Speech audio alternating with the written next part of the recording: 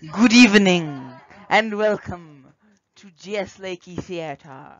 Tonight, Billy the Blue Crane by Samuel Carter. This is Billy. He is a blue crane.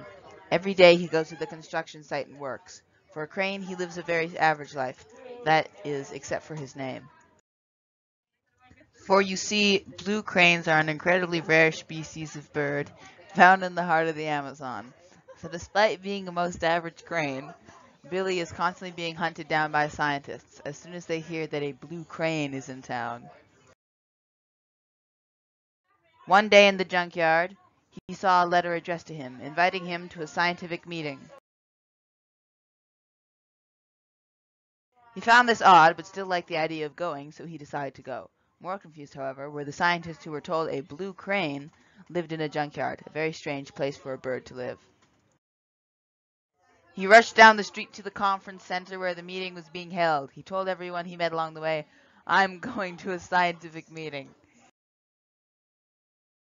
When he got to the conference, he stood in front of a large group of old scientists, and near the front where he was a group of college students. They looked at him confused and said, "I believe you have the wrong room." "No," said Billy. "I'm the blue crane you asked to come here." "No," said the speaker at the front, getting annoyed. "The blue crane is supposed to come here, not you. I think you mean to go to the next room over. It's a car exhibit." "Then why did I get the letter to come here?" said Billy, starting to raise his voice. "You didn't," the speaker said in an exasperated shriek. "The crane who lives in the junkyard did."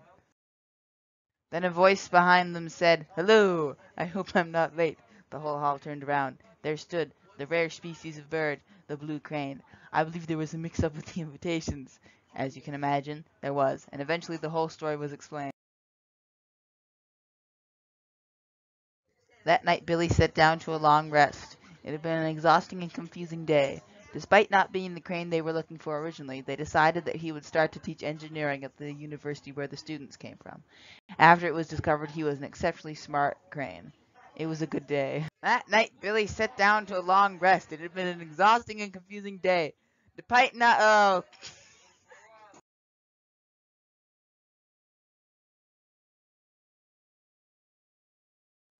The end. All photo rights reserved to Getty Images. With special thanks to Janelle Dick.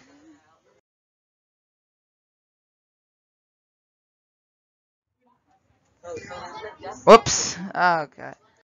That night Billy sat down to a long rest. It had been a long and exhausting day. Despite not... This is Billy. I think this audio is too muffled. This is Billy. Billy is spelled wrong, so I'll just go back and fix that.